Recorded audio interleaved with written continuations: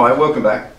Okay, in the last Simple Skills video I made a mention that I might do a Simple Skills video on Multimeter, and there was an enormous amount of interest. Loads of you said you'd be interested in that. You've never known what they are. It's a confusing little instrument. You see them being used by technicians and mechanics all the time, and it's a scary little thing because, let's face it, auto electrics is a bit of a dark art, isn't it? And it's not something that's that easy to understand from a logic point of view. There's a lot to know. If you imagine the average auto electrician or electrical engineer has done a 3 to 5 year apprenticeship, and these days it's even a degree course. So let's get this absolutely straight. This is Simple Skills, how to do a couple of things with a multimeter, that's all. There's no way on earth I could teach you in this kind of video, a short thing like this, how to become proficient with one of these. But if I give you some insight in how to understand the dial, what it does on the front, without boring you too much, and then show you how to take a couple of measurements, it might just open up Pandora's box of what this thing is and what you can do with it and how useful it can be to you in your motorcycle dealings, in your garage or your car, whatever it might be. So I'm going to keep this as reasonably straightforward as I can, as uncomplicated as possible, and show you a little bit about the venerable multimeter. Okay, so welcome back to Delboy's Garage, Multimeter, Simple Skills. Let's get going. Right, here we are. This is a pretty typical little multimeter. They take different shapes, but this is a very common one. You get this from Maplin's. They're about 10 or 15 pounds. This is the sort of thing that you'll probably have for yourself for DIY at home. As I showed you just now, you've got the whole thing's battery operated. It comes out, it's got a little rubber case which just holds it safe, stops it getting knocked about in a busy workshop. And that can also, with a little prop on the back, that can sit on an engine bay or a bench and do its job. Okay, now it's one of these things that has about 5 or 6 different meters in one, which is why it's called a multimeter, and it measures voltage here. That's the voltage from a battery, DC or direct current voltage. This one over here, obviously that's off. This is AC or alternating current. That's the current you get out of the hole sockets in the wall. This is your ammeter that measures the amps, the current itself that's coming out of the wire. And this under here measures resistance in ohms. So you've got an ohm meter, a voltmeter, and an ammeter, or 2 kinds of voltmeter. And there's a few other little tasks it does as well when you get a little bit more advanced in it. But what I want to do today is just show you the basic simple check on the voltage on an old battery. And then we'll also do at the same time a resistance check, because that's something else you'll use quite a lot. So first of all, you need to plug the leads in. You get a black and a red lead, pretty straightforward. Black lead plugs into the black socket. Ain't hard, is it? One of them, that's common, or ground. There's the little universal symbol for ground or earth. It's plugged in there. It's coming in a bit closer for you. There we go. And the red lead, now you've got a couple of options on the red lead, but we're going to do a voltage check first. So V for voltage, just plug that in there. And then we're ready to go. So you've got 2 leads, as you can see, with a probe on each end. And naturally red for live and black for earth. Simple as that. So what I'm going to do is connect these up to a battery, then switch it on, and we'll come down this scale and show you how the different load values work. So just connect it up first of all. So the first thing we're going to do is switch it on to where it says 600.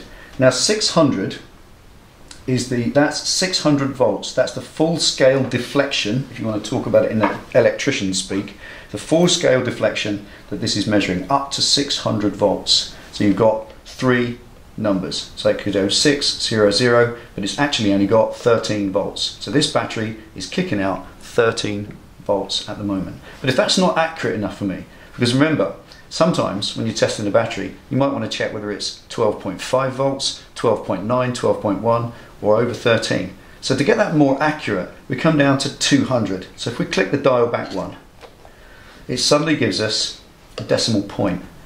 So that will give us up to 200 volts, and it's currently measuring 12.7. So you can see that the first full scale deflection of 600 is right up there at 13. It rounds it up.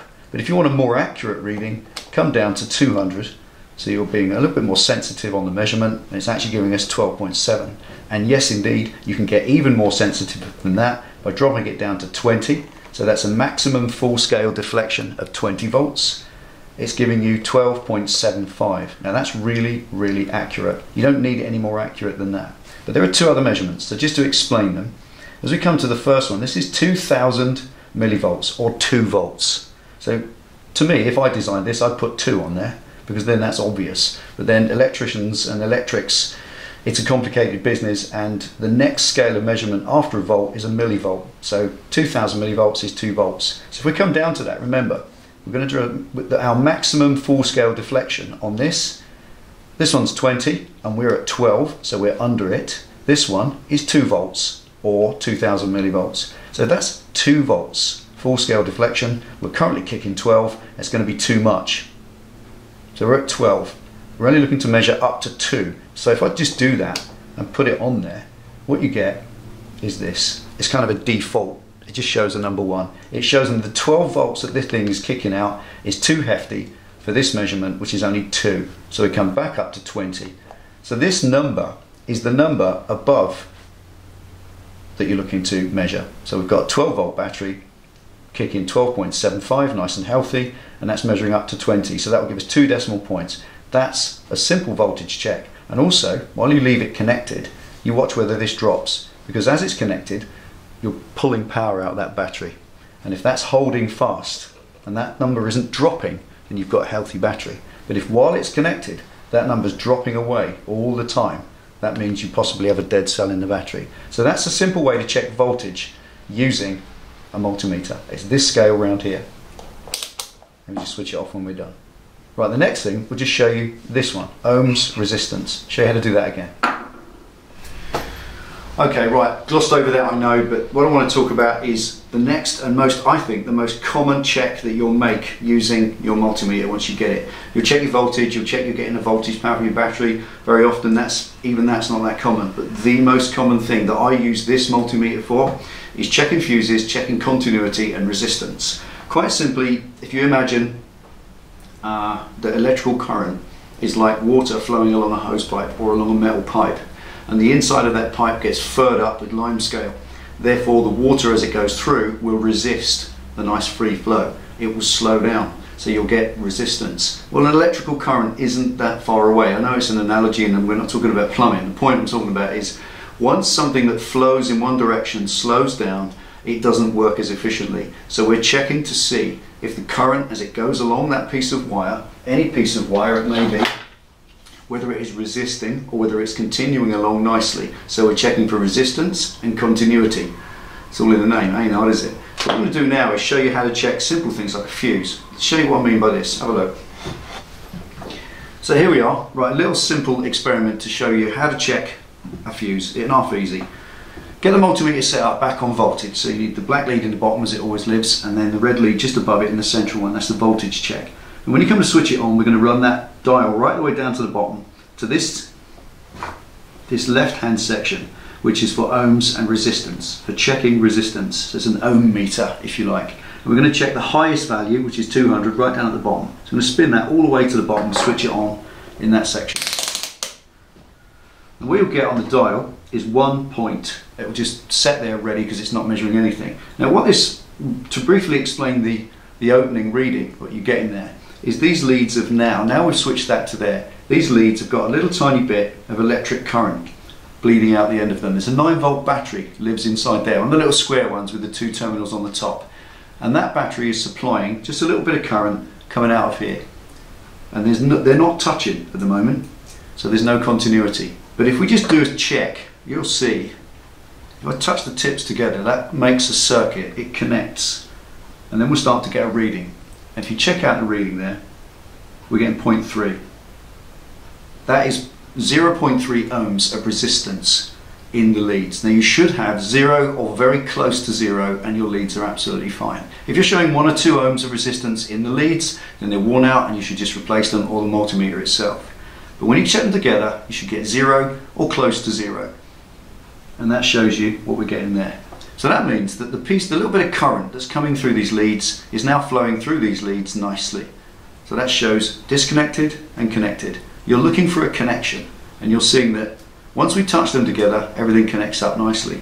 So the great way to test a fuse, if we take a regular spade fuse, one of those little things that you see 100 times in your vehicle, and we just touch each side of it like that, we see that the current flows healthily through the fuse, and we get back to our 0.3 of an ohm of resistance because the continued current is going through the fuse. So you're getting good continuity. That's correct.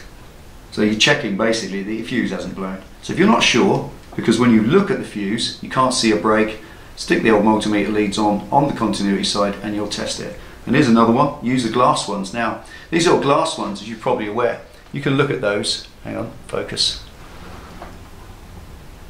You can see inside there, you get a little piece of wire, a little wire filament. Now, sometimes you can see the filament isn't broken, but the fuse doesn't really seem to want to work. So all you do again, so if I put the leads on the end, there we are. The tiniest fraction of resistance more than the leads themselves. So that is a good healthy fuse and it's passing current nicely. But this little tiny one down here, this fuse, again, it looks healthy, doesn't look to be anything wrong with it, but when I connect it up to the leads, you can see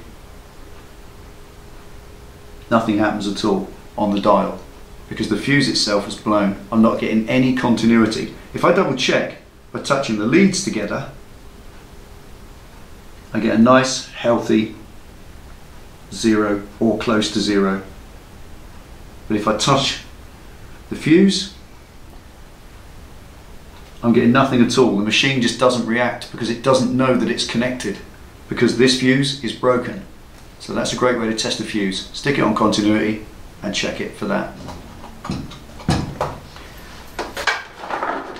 Right, I hope that gives you a little bit of insight. That's what Simple Skill Stuff is about. I'm not designing a tool to tell you how to do vehicle electrical testing. As I said, I think earlier on, a doctor uses a thermometer. This is the ability to use that thermometer. It doesn't make you a doctor. It doesn't tell you how to interpret that information. That's something else. So all this is really is information. Knowledge is power. This will tell you what current, what resistance or what voltage is coming out of or through a wire. Quite simple. But what you choose to do with that, what you then learn about what to do with that and how you diagnose the subsequent fault down the line is another thing for you to learn. However, you can't do any of that till you know how to look at, understand the dial and understand how to do a few experiments with a multimeter. So what I suggest you might do if you've never seen one of these but you always want to get involved in it, or you have one and you don't know how to use it, which is not uncommon, then do some experiments. Get some bulbs, get an old battery and start experimenting and understand it, and you'll learn simply through practice. You'll simply look at it, you'll get that eureka moment in your head, yeah, that makes sense, I got it now, okay. And then when you get a fault with your vehicle in the future, you soon find yourself under the bonnet of your car or under the seat of your bike, testing and checking things and looking cool. That's what it's all about. It's just about getting yourself out of trouble and being self-sufficient. And I know I haven't really touched much on the amps and the current side of things, but honestly these videos can be hours and hours long. One of the things I said earlier that I suffer with watching things, any video on electrics, is staying awake. I really do. It's just mind-numbingly boring to me. It's just part of, it's lacing together all the fun stuff. That's how I see it. But I think if you've got the ability to diagnose faults, get yourself out of trouble, that's what this is about. So if you want to get into it, go and buy yourself a cheap one. You can get it at the DIY store. They're not expensive and they have a world of information that can help you out.